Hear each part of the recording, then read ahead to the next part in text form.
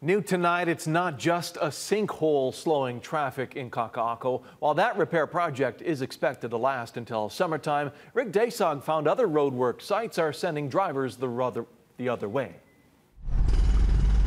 Kakaako has been touted as an urban jewel of Honolulu, but right now there are so many construction projects that area residents, consumers, and businesses say it's beginning to resemble a hard-to-navigate maze. No matter where you go around in these corners, you're going to run into some sort of traffic, and especially during the daytime, some sort of, hey, you got a detour around here, make a left and go upstairs and bend back downstairs.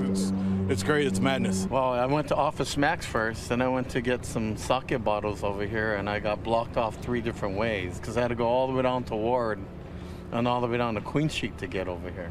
This section of Halekauila Street has been closed since October due to a sinkhole. But since then, a number of road construction projects have caused even more disruption for businesses and consumers in the area. Nadine Leong is the owner of the sake shop, which is next to the sinkhole. She says her sales are down since the city closed a nearby street for repairs. We are doing less per month than we were doing last year.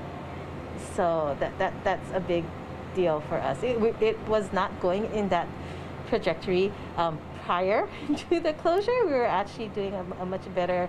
The city says it was conducting other road repair projects elsewhere in Kakaako when the sinkhole problem was discovered.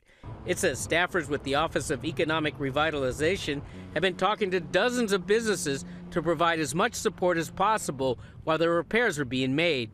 The road repaving has been going on for a few months, but on top of it, here comes a sinkhole, and we need to be doing both projects at the same time, much to the chagrin of the area businesses. But it has to be done. But what more can we do? Can we connect them with microloan grants? Can we connect them with federal and state resources? And really, can we tell the public these businesses are still open, you can still access them? Rick Daysog, Hawaii News Now.